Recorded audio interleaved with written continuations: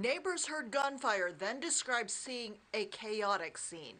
This is where about 40 members of a family, including young children, had gathered for a repass. It was chaos. Everyone was crying. I heard the shots coming from towards the alley. Yep.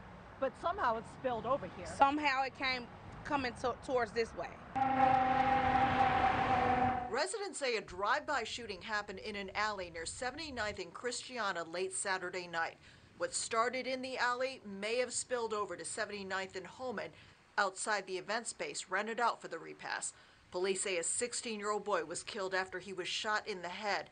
Paramedics took a 36-year-old woman to Christ Hospital with a leg wound. The owner of the business says that woman was among the mourners. When they go and load their car in the back, that's when the car came past and was just randomly shooting at the patrons. And so out of fear, they ran in from the back door, and everybody was trying to run out the front and hit the glass. Police also found 2 cars riddled with bullet holes on a fence, and several shell casings. Well, it's like, when will the crime stop? When would it stop?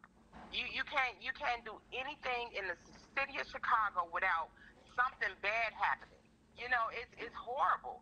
And I'm taking my business outside of Chicago. It's not worth it. Police continue searching for suspects. In Ashburn, Judy Wang, WGN News.